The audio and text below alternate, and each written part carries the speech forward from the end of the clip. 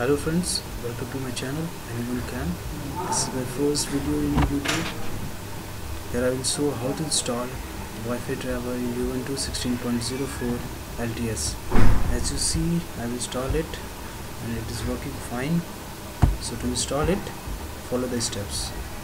To install the Wi-Fi driver, you need a synaptic package manager which can be installed using terminal. In terminal,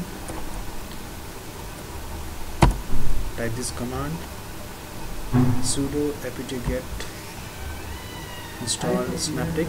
Synaptic is the package name and hit enter. Provide the password, hit enter.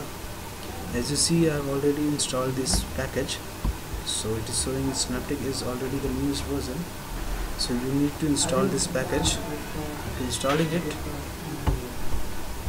go to search for synaptic, and here is the synaptic package manager. Open it. It will ask you for the password. Enter the password, authenticate,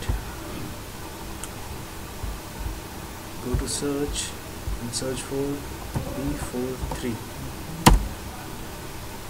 Here you will see 3 packages, and the second one is for Wi-Fi driver. Click on this and select mark for installation. As you see, I have installed it, therefore it is not giving me the option. So mark for installation, then click on apply.